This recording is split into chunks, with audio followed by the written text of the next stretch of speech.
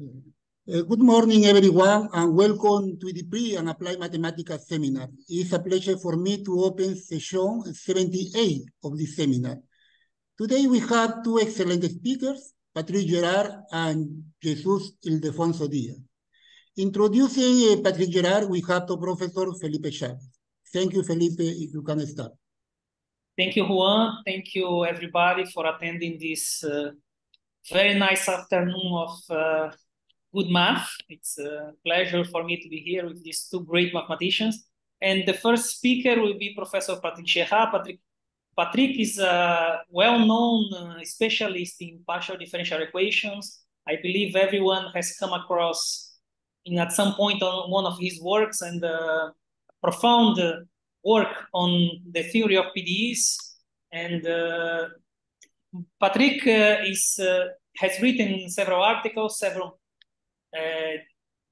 books, and in particular, he has also an important editorial service. He's editor-in-chief of Analysis and PDEs, the prestigious journal Analysis and PDEs, and he's also in the committee, in the board of many other journals.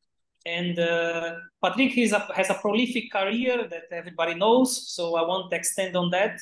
And I just thank Patrick for giving us this nice lecture on the zero dispersion limit for the Benjamin-Ono equation on the line. Thank you very much. Thank you very much. Thank you all for your invitation. Thanks for the introduction. So it's a pleasure to talk to you this afternoon, or for me this evening.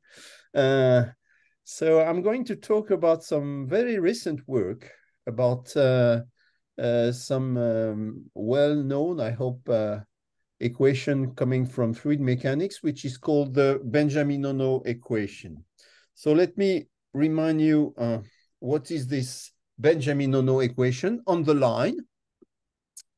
So this equation is describing long internal gravity waves where you have two fluids, and the heavier fluid has infinite depth. So we are in the situation. So you should think of, for instance, some water below and some air above, and U here is strongly related to the deformation. So to the description of the interface between water and air. And this was derived by Brooke Benjamin in a famous paper in Journal of Fluid Mechanics, something like more than 50 years ago, 56 years ago. There were also results in the same issues by Davis and Akrivos, who introduced essentially the same result. And then there was a nice result by the Japanese physicist Ono, who studied in more detail the phenomena of traveling waves. In fact, Benjamin already found some traveling waves. And the nice thing about this equation, which is of course an evolution equation, is that it has explicit traveling waves, which are rational functions of x. Okay, essentially they are Poisson kernels. Okay, so it's easy, and then it was completely characterized by other people like 30 years later, Amick and Tolan. Whatever. I'm interested here in the evolution problem. So U is a function of t and x. It goes to 0 at infinity, and there is just some notation I would like to emphasize here. Absolute value of dx is what? Is just the Fourier multiplier. So I take Fourier transform on the line with the usual notation. And the Fourier multiplier, absolute value of dx, or mod dx, is just the multiplication by absolute value of xi, where xi is the Fourier variable. Okay? So if you prefer, it's also, if you know a little bit and like to work with the Hilbert transform, is the composition of the Hilbert transform with the standard derivative dx. So rigorous derivation of this model from the full Euler model of water waves was made by Bona, Lan, and So at the end of 2000 years. And then there were, in fact, even before that, starting from the derivation, the formal derivation by Benjamin, there was there were many contributions for the well-posedness of the initial value problem. So initial value problem is, of course, the same thing as always. You pick a function u0 at t equals 0, u0 of x, and you want to know if there exists a solution to this equation such that u at t equals 0 is u0, okay? So the first result was, in fact, due to my colleague Jean-Claude So. At that time, it was 1979, where he proved that essentially this equation is globally well posed if u is sufficiently regular in a Sobolev space, let's say H2. And then came many contributions of different people, in particular Terry Tao in 2004 proved that it was possible to prove global well-posedness in H1. Then Ionescu-Koenig proved in L2. There were also results by Ephraim and Tataru, more recent. And finally, very recently, Kilip, Lawrence, and Vision, it was in April of this year, they proved that it's possible to extend the flow map to Sobolev spaces with negative regularity, which means that in that case, of course, the function u squared does not make sense anymore, but the flow map still makes sense. And of course, to do that, you use the Lax-Pair structure, and this Lax-Pair structure will play some role in what I'm going to talk about. No, I'm not going to talk about initial value problem, because now we know many things about that. It's a globally well-defined evolution. My problem is about what I call the zero dispersion limit. So what is the zero dispersion limit? That's essentially the same equation, except that I put an epsilon in front of the dispersive operator here, dx mod dx.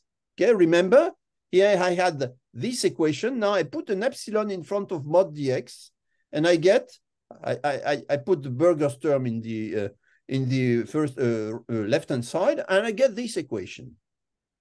And my problem is a problem of asymptotics. What happens as epsilon goes to 0? I have a nicely well-defined solution, u epsilon. You can prove, for instance, that this a conservation law for this evolution is the L2 norm. So you know that u epsilon at time t in L2 has the same L2 norm as u0, okay? So it's bounded in L2, so it's natural to ask what is the limit, at least the weak limit of u epsilon as epsilon goes to 0, okay? So this is my problem of zero dispersion limit. Zero dispersion because the dispersive part is precisely this operator, which makes the solution global, okay? So now if I make epsilon go to 0, the effect of this operator becomes smaller and smaller, and you might have no global solutions, global smooth solutions. And okay, so maybe we should start with t small enough. If t is small enough, you see, what is the equation you get? You get the Burgers or Burgers-Hopf equation in its implicit part. I think that everyone who worked on PDEs has crossed the way of this equation once in his career. dtu plus dx of u square equals 0. And if t is small enough, you can prove that this equation has a smooth solution. And then you can prove that u epsilon converge with no surprise to u, okay? But what happens for big T? So for big T, we know that this Burgers-Hopf equation displays singularities. The solution in general display some discontinuities, which are responsible of what people call shock waves. So they are shock waves. So the question is, what happens to my weak limit u epsilon of t if it exists? What's the behavior of the solution u epsilon of this equation as epsilon goes to 0 if t is big enough so that I'm after the time of shock waves, shock formations? Okay, is that clear? Don't hesitate to interrupt me if there is something wrong or not clear. I would be more than happy to explain. I know it's not completely easy with this Beamer stuff, but I try to make it as accessible as possible. Okay, so what is this limit? So my claim is that I'm going to answer this question in some wide generality on the datum. Okay, so I will have a very general datum, u0, for which I can describe the weak limit of u epsilon of t. So this problem is in fact not a new one. In fact, it started, this equation started with Lax and Livermore exactly 50 years ago, but it was for another equation, which is well known also in fluid mechanics, which is the Korteweg-de Vries equation. So the Korteweg-de Vries equation I've not written here because I'm not going to talk about it, but essentially that's the same equation, except that you replace mod dx here by dx square, so that you have dx square and dx cube here. So that's the same problem. It turns out that this Korteweg-de Vries equation has a very important structure which was discovered by Gardner, Green, Kruskal, and Mura in 1967, the same year as Benjamin introduced his equation. And this structure is called integrable structure. Okay, integrable is not so clear to define for infinite dimensional evolution equations, but it turns out that there are ways of studying these equations using what is called a tool which is called inverse scattering theory. But it necessitates quite stringent assumptions on the datum u0. Okay, so that's what they did in 1983. In fact, it was the PhD thesis of Dave Livermore. And then many other authors improved their results, describing u epsilon as epsilon goes to 0, but the results are rather complicated, and they are made in terms of some spectral theory related to an operator, which is called the Lax operator for the Korteweg-de Vries equation, which is a Schrödinger operator of potential u. I'm not going to go that far, but what I would like to tell you is about the numerical approaches which were made both for Korteweg-de Vries by Tamara Grava and Christian Klein, starting from a paper in Communication in Pure and Applied Math in 2007, and some people also. This guy was in fact a master student in NTNU. NTNU is Norwegian university in Trondheim under the direction of Helge Holden, and he studied exactly the problem I'm studying here.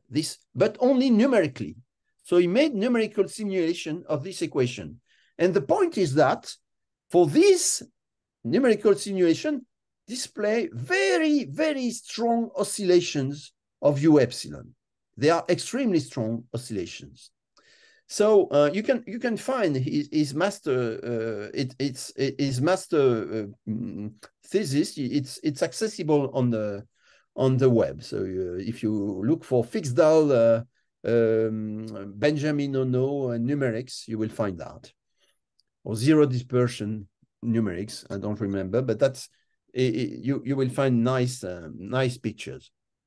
I don't reproduce them here, but then there were some results for special data, like typically, for instance, 1/1 plus x squared, so bell-shaped data by Peter Miller and his collaborators, and they found some special solution, some special formula, for instance, for the weak limit u epsilon. And more recently, my former student Louise Gassot, the late years, studied the periodic case, and she found also partial results using, I have not talked about the periodic case because I don't want to mix everything, but she used some inverse spectral theory that I developed with my collaborators, Thomas Kapler and Peter Topalov. Whatever. In this talk, I'm going to revisit completely the problem for this Benjamin-Ono equation, and I'm going to use a completely different approach from the one which was used by these authors. And in particular, I'm going to bypass this inverse scattering theory that you might know or not know. But if you don't know, it's not a problem because I'm not going to use it. What's the result? Okay, before going to the result, of course, I should remind you that when you solve the Burgers equation, the inverted Burgers equation, let me come back to this equation here, dtu plus dx of u squared equals 0, there is a way of solving it, at least for smooth solutions, using the method of characteristics.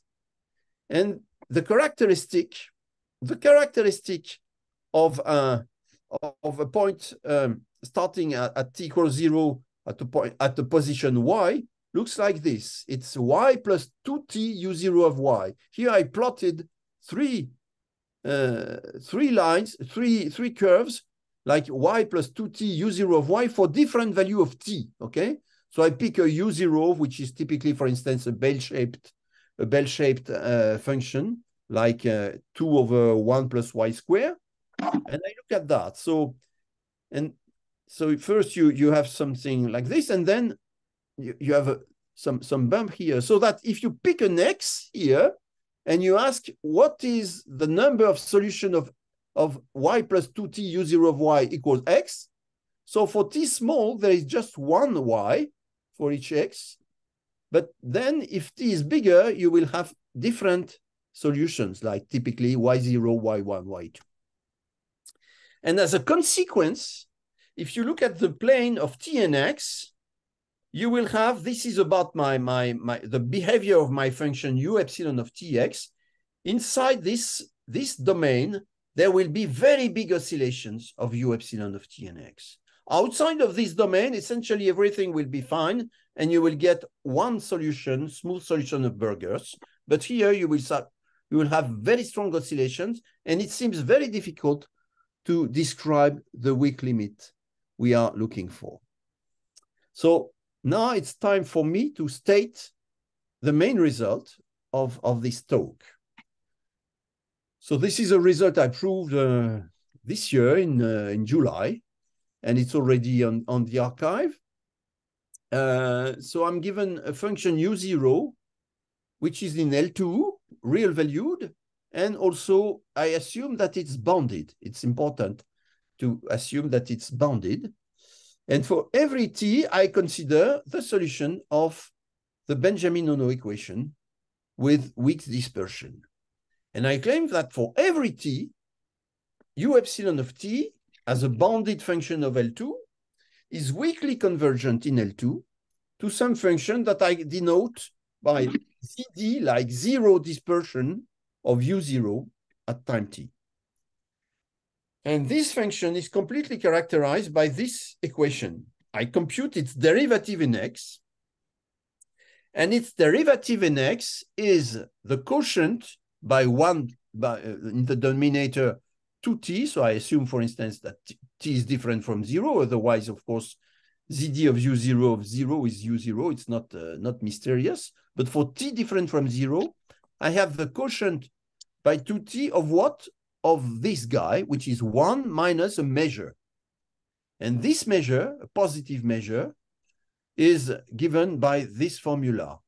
For any test function phi, the integral of phi, again, a measure d mu f, here f is 2t u0, but you can define it for any L infinity function f, is the integral of phi of y plus f of y, dy. Okay, so it's a somewhat, maybe somewhat mysterious formula, but that's the most general you can have. In the next slide, I will give you a more familiar formula if you are interested in the connection to the Burgers and the inviscid Burgers equation and the problem of characteristics. But here I want to write it down. And moreover, I would like that this object satisfies the maximum principle. The maximum principle means that the soup of ZD of U0 of t as X describes R is bounded by the initial soup of U0. And the same for the infimum. So the bounds of this zero dispersion limit are in sandwich between the bounds of U0. This is extremely surprising. Why? Because such maximum principle is completely wrong for a given value of epsilon. This equation is a dispersive equation, like a Schrödinger equation. And for such an equation, you don't expect to have any kind of maximum principle. In fact, you don't expect to get to have an L infinity bound for the solution itself. And certainly not this one. So in some sense, as epsilon goes to 0, you recover some kind of maximum principle. And moreover, you can really compute the derivative of your weak limit. So you can compute the weak limit factor, okay? Just by integrating this. Remember, observe one thing which is quite interesting. This mu is a positive measure, okay? So this means that this ZD of U0 has a derivative which is a measure. This means that this ZD of U0 at time t is in fact in the locally bounded variation function. While of course my U0 is not bounded variation, it's just in L2 and in L infinity. But this guy is in fact bounded variation. So there is some kind of smoothing effect. As t tends to t different from 0, this guy is slightly more smooth than U0 itself. Okay. And now I'm going to give you the connection to the inverted Burgers equation. So this is the second part of my theorem. I assume now that U0 is a C1 function. Moreover, it tends to 0 at infinity, and also assume that it's L2, but it's moreover a C1 function. And then I look at my characteristics. Remember these characteristics, y plus 2t U0 of y. So essentially, I pick an x, which is generic outside of some compact subset of measure 0, which corresponds to the critical values of this function, C1 function, which is of measure 0 because of Sartre's theorem. And I claim that there exists a non-negative number integer L such that for such x, the equation has 2L plus 1 simple real solutions that I denote by y0, y1, y2L. And they are, of course, function of t and x. Okay? So this is just an implicit function theorem, if you like, or something like this. And then I claim that the zero dispersion limit is given by a formula which is extremely simple. I look at the values of U0 at all these functions. This is the value which is propagated along the characteristics of the Burgers equation. So if you want these U0 of y1, y0, y1, etc., they are multiple values of the Burgers solution. But the Burgers solution is not single valued because of the crossing of characteristics.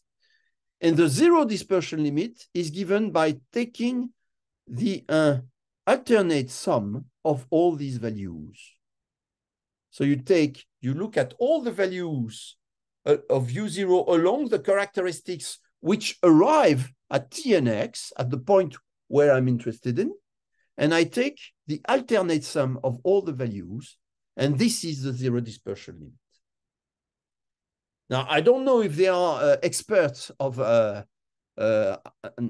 hyperbolic conservation laws in the audience, but if they are, they might have recognized some, so this is the picture for crossing of characteristics, but they might have recognized some famous scheme introduced by Jan Brenier in the 80s, which he called the transport collapse scheme.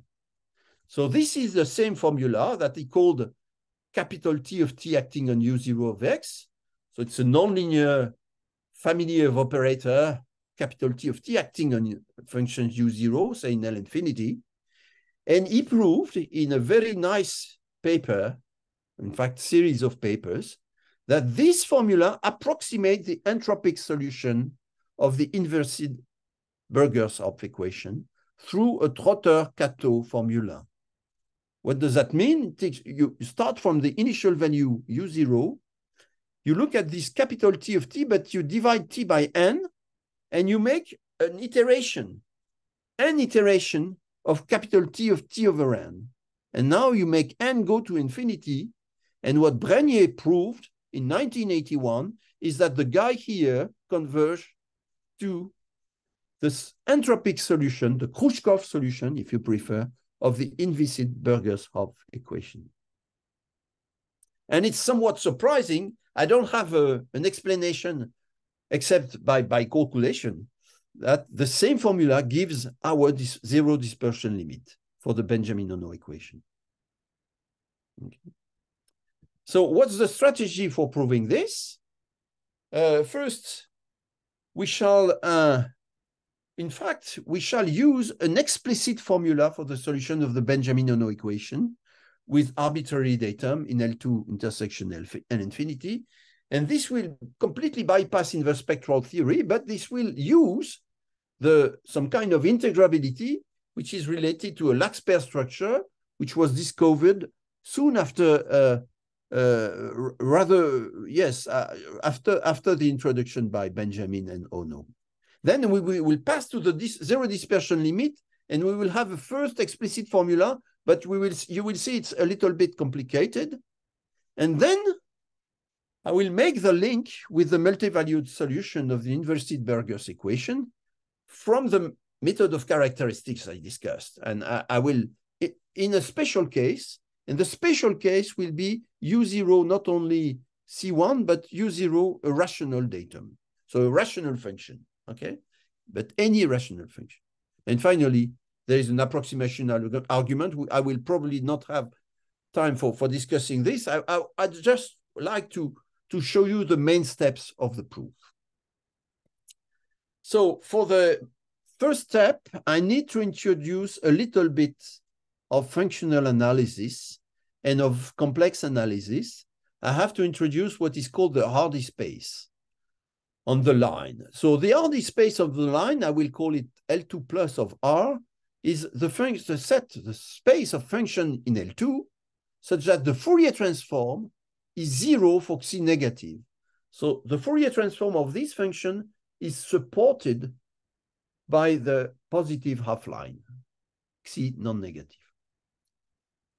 There is a famous result, which is called the Palais-Wiener theorem, which tells you that this is the same space, the space of holomorphic function in the upper half plane. C plus is the upper half plane, imaginary of Z positive, such that the supremum of the L2 norm of F on the horizontal line is always finite, okay? And the supremum is in fact the L2 norm square of F on the line.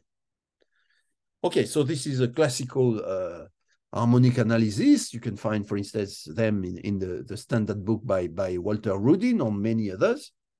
And then, since this Hardy space is a closed subspace of L2, there is an orthogonal projector, which is called the Ries-Zegge orthogonal projector, which just corresponds to take your function f in L2, take its Fourier transform, and multiply by the characteristic function of the half-line. Just cut off the Fourier transform and keep the value on the half-line and make it 0 on the other half-line, okay?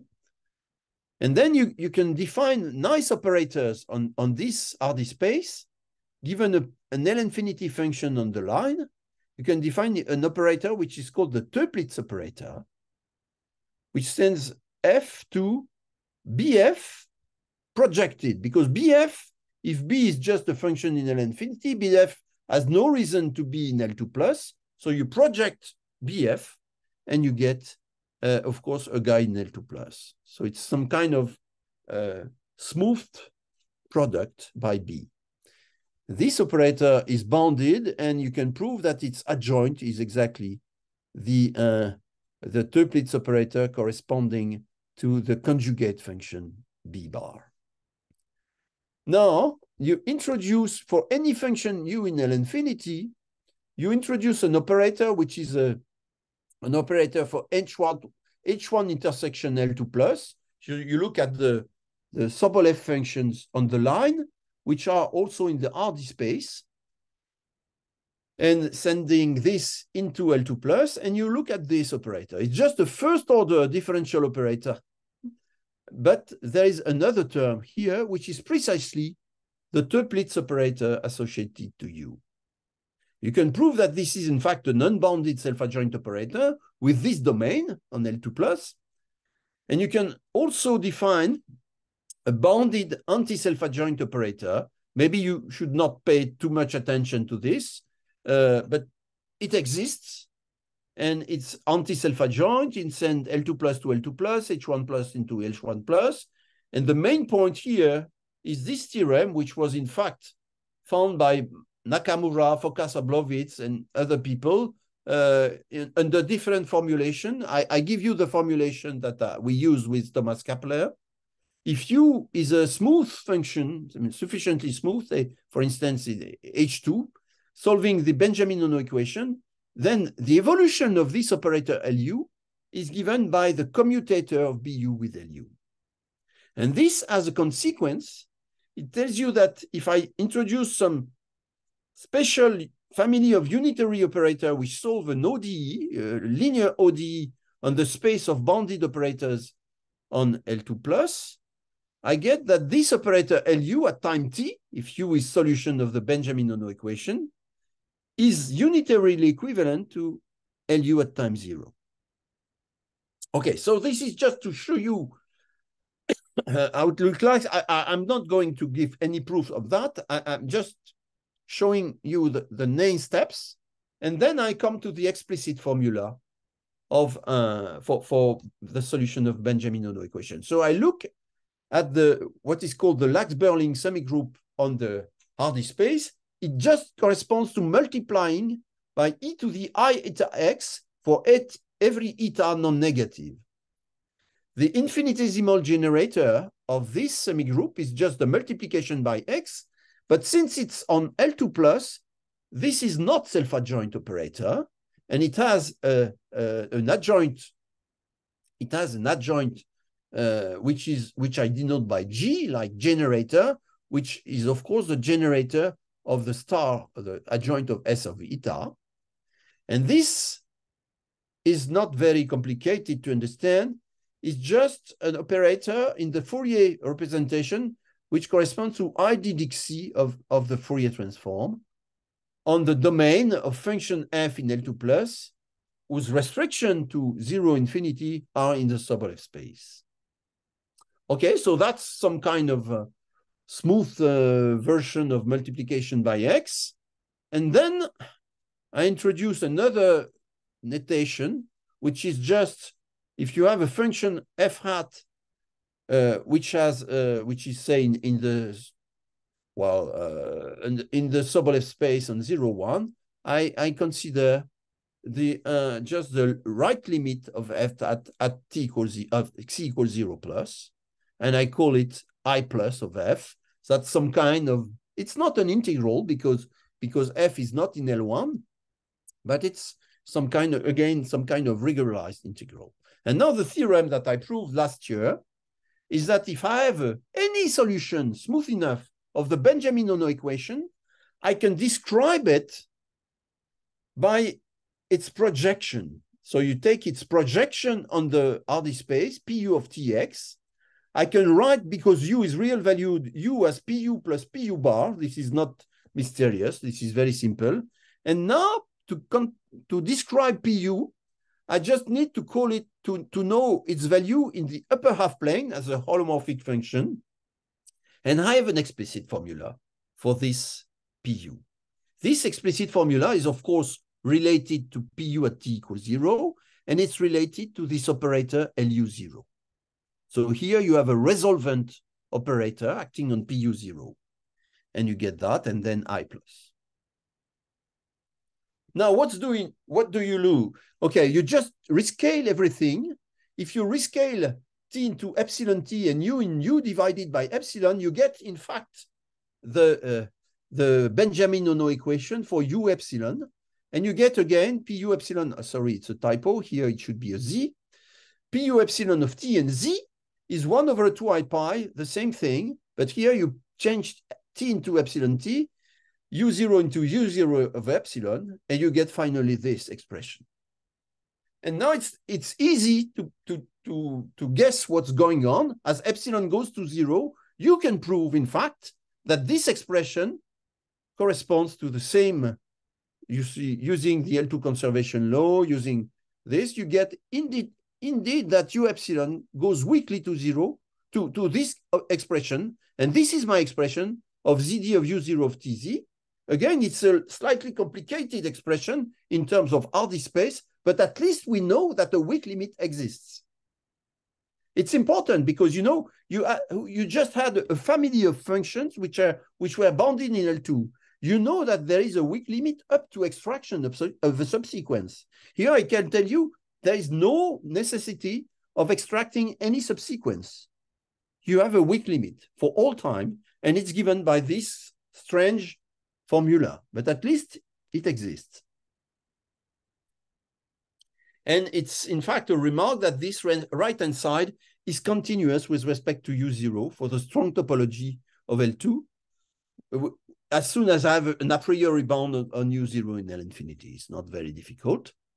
Now, doing that, I'm going to tell you in just one slide how to deal with rational data. So I assume now that U0 is a rational function, and Q0 is a monic polynomial of degree 2n. Well, because, of course, U0 is well defined on the line, so its denominator should not have any 0 on the line. It means that it has to be a polynomial of degree, of even degree, with no 0 on the line. And P0 is a real polynomial of degree, well, 2n minus 1 at most. Then if you look at the characteristics equation here, it's a polynomial equation of degree even, odds of degree 2n plus 1. And you can look at the real solutions that I denote by y0, y2l. That's exactly my y0, y2l. And now you can play with these expressions, and you can see that in that case, these expressions are in fact analytic function of x. So you can look at what happens is x, if x becomes a z in the upper half plane.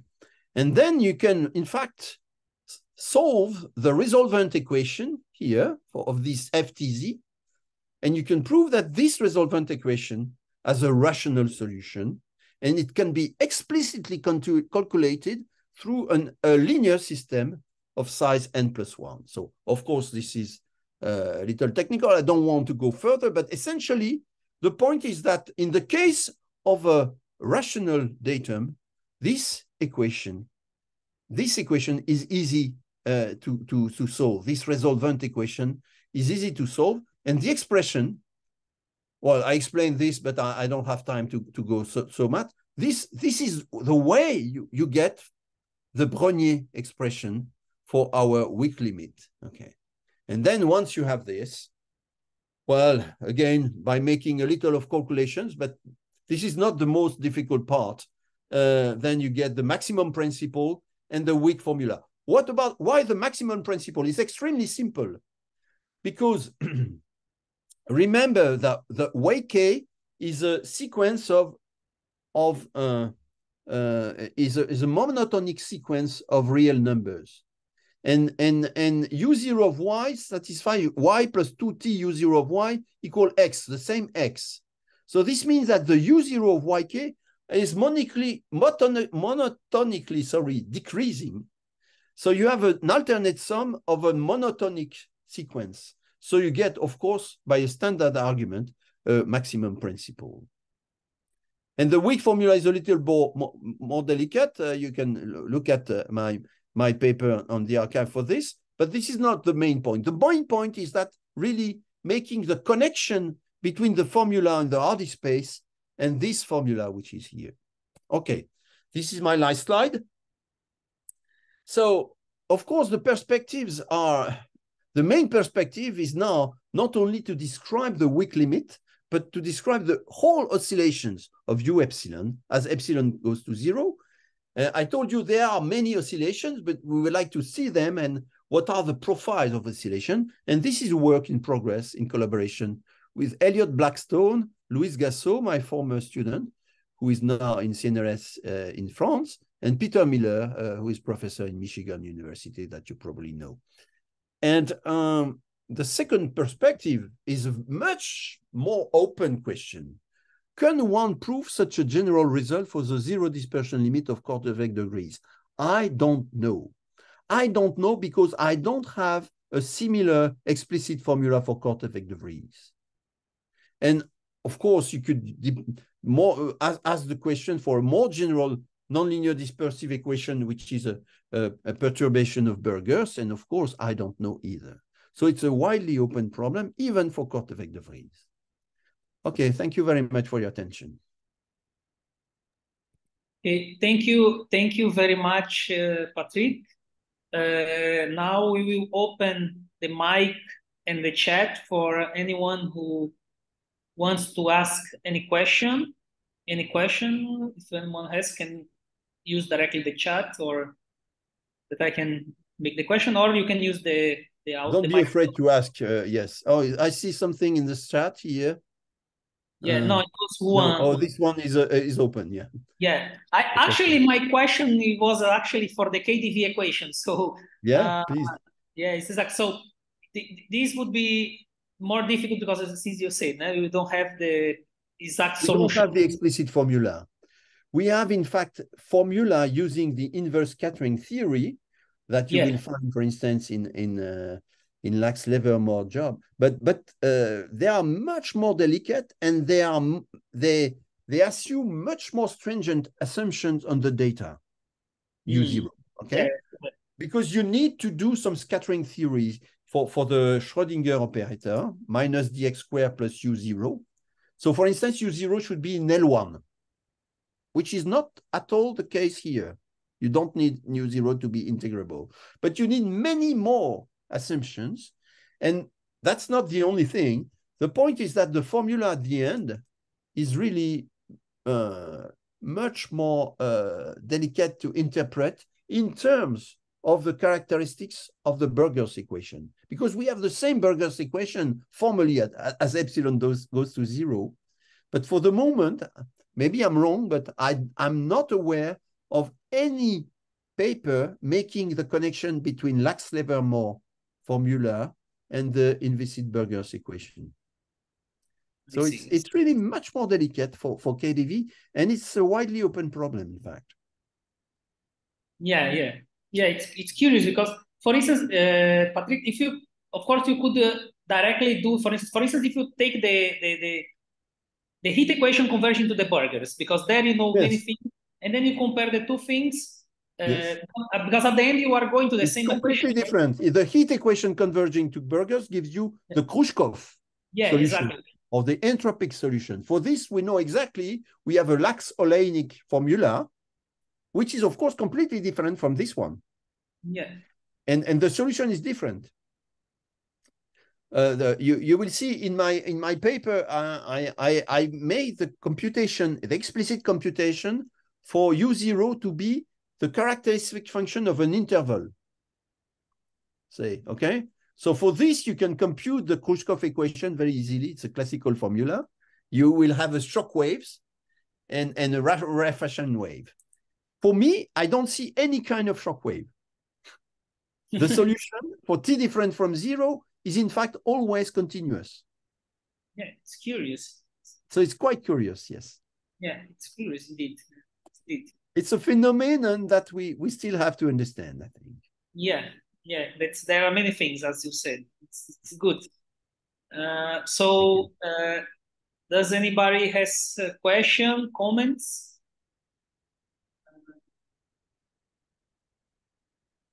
So, no. So, Patrick, just it is a small, actually curiosity. So, imagine that you take the initial data, Yeah. which is good enough that you can approximate the Burger's equation both for the heat and your Benjamin-Ono. So, what you are saying is that somehow at the limit you are getting two different type of solutions. Yes, except for small time. For small time, the solution is smooth. So this is a smooth solution of Burger's in both cases. At some point But at some time, yes, they will diverge completely. Okay. Interesting. While they both satisfy the maximum principle at the limit. Yeah. And this is still, for instance, typically for KDV, I don't know if the solution by Lax-Elev or more satisfy the maximum principle. Frankly, I don't know. But for both for Khrushchev and for my solution for Benjamin-Ono, it does. Yeah. It's indeed very, very interesting. Yeah, thank you. Questions, comments? If not, let's thank Patrick for this very, very nice talk and thank you. A lot of open questions to be studied in the future. So thank you very much, Patrick, and hopefully we will see you again in our seminar. I hope so. Thank you. Very much. Thank you, Felipe. Thank you a lot, Professor Patrick Gerard, for your amazing talk. Thank you.